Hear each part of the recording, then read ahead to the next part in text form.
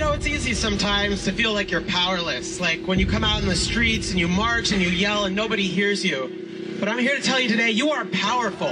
You can stop this bill. A co-founder of the social news and entertainment website Reddit has been found dead.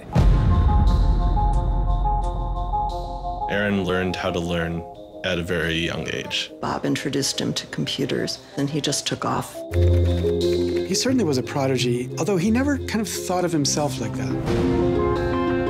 He really had different aspirations for the purposes of political goals. He was sort of learning to hack politics. Stop SOPA! This bill poses a serious threat for all who use the internet. The freedoms our country had been built on would be suddenly deleted.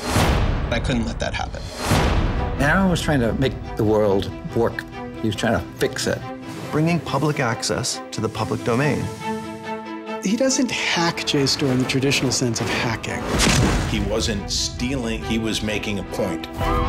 They arrested him, strip searched him, and left him in solitary confinement. He said, they want to make an example out of me. On the internet, everybody has a license to speak. It's a question of who gets heard. Aaron Swartz was not a criminal. You can say, oh, this is another instance of cyber war. The cyber criminals are attacking us again. They use those as excuses to push through more and more dangerous laws.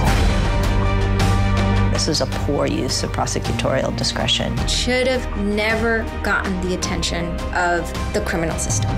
We need to galvanize opposition today because today is when it matters. I'm still angry. This is what we as a people think is okay.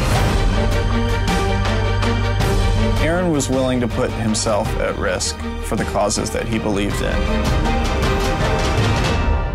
He was the internet's own boy, and the old world killed him.